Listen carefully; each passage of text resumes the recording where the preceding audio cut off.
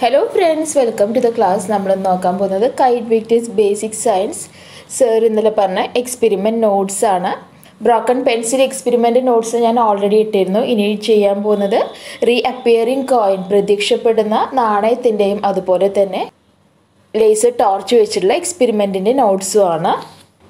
റീഅപ്പിയറിംഗ് coin experiment എന്ന് പറഞ്ഞാൽ എന്താണ്? നമ്മളൊരു പ്ലേറ്റിലേക്ക് ഒരു നാണയം വെക്കുന്നുണ്ട്.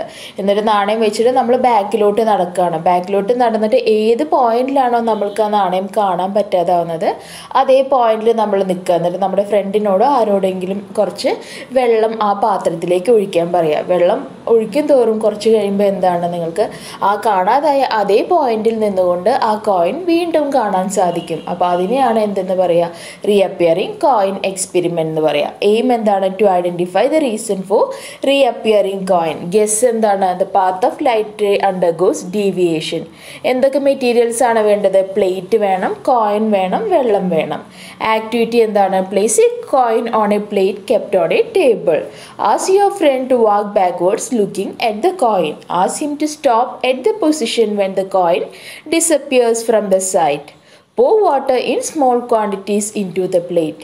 Observation എന്താ? The coin appears a little raised and it reappears. We can see the coin clearly now. എന്താണ്? ആ കോയിൻ ആ വെള്ളത്തിൽ ഒരു ഇത്തിരി മുകളിലേക്ക് പൊന്തിയത് പോലെ തോന്നും. അതുപോലെ തന്നെ നമുക്ക് ആ കോയിൻ ക്ലിയർ ആയിട്ട് കാണാനും പറ്റും. Conclusion. This happens due to refraction.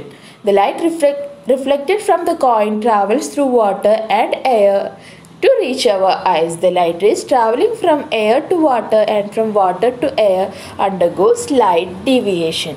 The light rays reflected from the coin reach our eyes, thus making it reappear. Okay. ആദ്യം ലൈറ്റ് റേ വെള്ളത്തിലൂടെ പോകുന്നുണ്ട്, പിന്നെ അത് വായിലൂടെ സഞ്ചരിക്കുന്നുമുണ്ട്.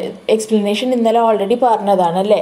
അപ്പോൾ അതുകൊണ്ട് ആ രണ്ട് മീഡിയത്തിലൂടെ ട്രാവൽ ചെയ്യുന്നത് കാരണമാണ് നമ്മൾക്ക് ആ കോയിൻ വീണ്ടും കാണാൻ സാധിക്കുന്നതും ആ കോയിൻ ഒന്ന് ചെറുതായി പൊന്തിയ പോലെ തോന്നുന്നതും. നമ്മൾ ഇന്നലെ ഫിഷിനെ പോണ്ടൊക്കെ പറഞ്ഞു. ഫിഷ് ശരിയായ സ്ഥാനത്തല്ല തോന്നുക, കുറച്ചും കൂടി ഒരു മുകളിൽ പോലെയാണ് നമുക്ക് തോന്നുകയെന്ന് പറഞ്ഞു. അപ്പോൾ അതേ ഫിനോമിനൻ തന്നെയാണ്, റിഫ്രാക്ഷൻ മൂലമാണ് ഈ കോയിൻ ഒന്ന് പൊന്തിയത് പോലെ തോന്നുന്നത്.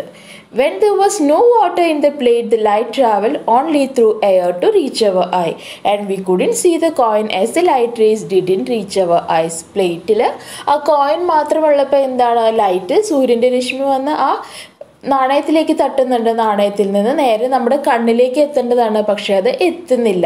അപ്പോൾ അതുകൊണ്ടാണ് നമ്മൾക്ക് ആ നാണയം കാണാൻ സാധിക്കാത്തത്. ഓക്കെ. പ്രത്യക്ഷപ്പെടുന്ന നാണയം. ലക്ഷ്യം എന്താണ്? നാണയം വീണ്ടും പ്രത്യക്ഷപ്പെടുന്നതിൻ്റെ കാരണം അറിയാൻ. ഊഹം.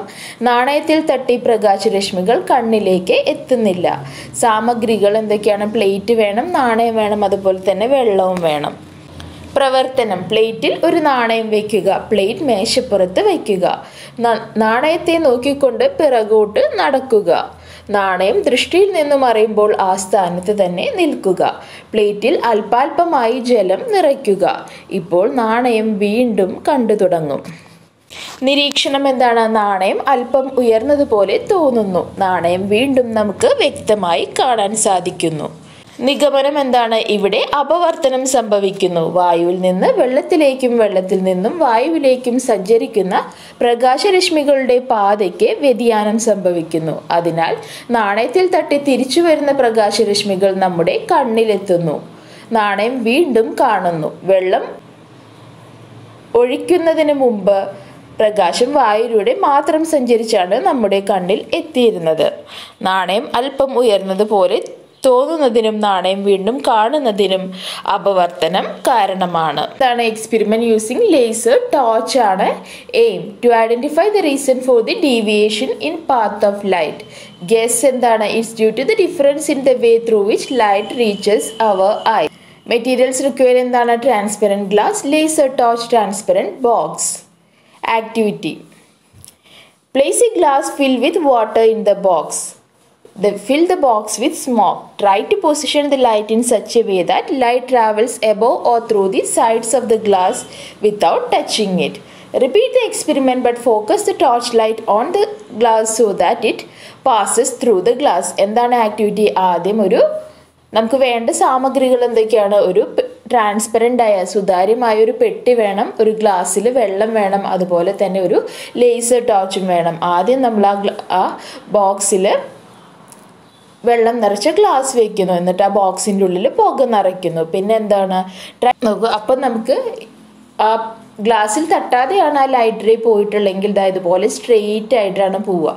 ഓക്കെ, ആ ബോക്സിൻ്റെ ഒരറ്റത്ത് നിന്ന് മറ്റേ അറ്റത്തേക്ക് ഇങ്ങനെ സ്ട്രെയിറ്റ് ലൈൻ പോലെയാണ് ആ ലേസർ ടോർച്ചിൻ്റെ ലൈറ്റ് പോകുന്നത്. സെക്കൻഡ് വൺ എന്താ പറയുന്നത്, ആ ഗ്ലാസ്സിൽ തട്ടിയിട്ടാണ് ആ ലൈറ്റ് റേ പോകുന്നതെങ്കിൽ നമ്മുടെ ലേസർ ടോർച്ചിൻ്റെ ലൈറ്റ് ഫസ്റ്റ് വന്ന് ഗ്ലാസ്സിൽ തട്ടുന്നുണ്ട്, പിന്നെ അത് പോകുന്ന ആ വേ നോക്കൂ, അത് വളഞ്ഞിട്ടാണ് പോകുന്നത് അല്ലേ.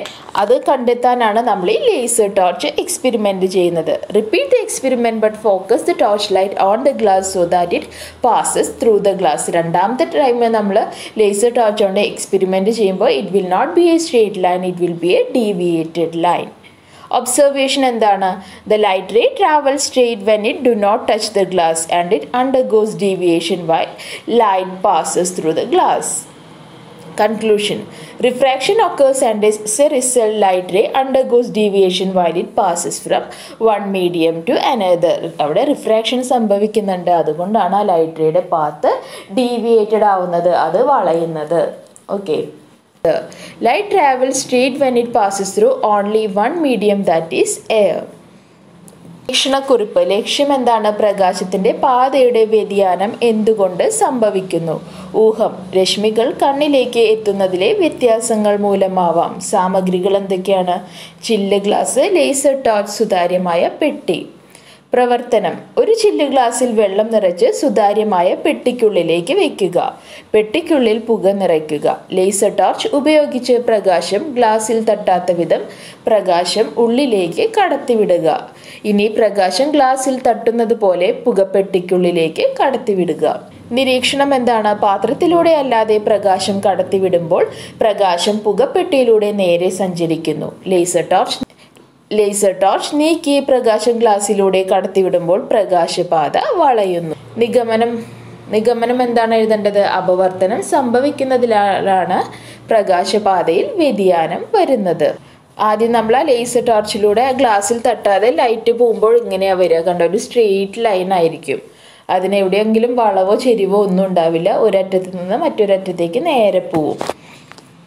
ഇനി നമ്മൾ ആ ഗ്ലാസിൻ്റെ മുകളിൽ തട്ടിച്ചിട്ടാണ് ആ ടോർച്ച് ലൈറ്റ് കത്തിക്കുന്നതെങ്കിൽ എങ്ങനെയാണ്, ആ ലൈറ്റ് വന്ന് ഫസ്റ്റ് ആ ഗ്ലാസിൻ്റെ മുകളിൽ തട്ടുന്നുണ്ട്, എന്നിട്ട് അത് ഒന്ന് വളഞ്ഞിട്ടാണ് വീണ്ടും പുറത്തേക്ക് പോകുന്നത് അല്ലേ.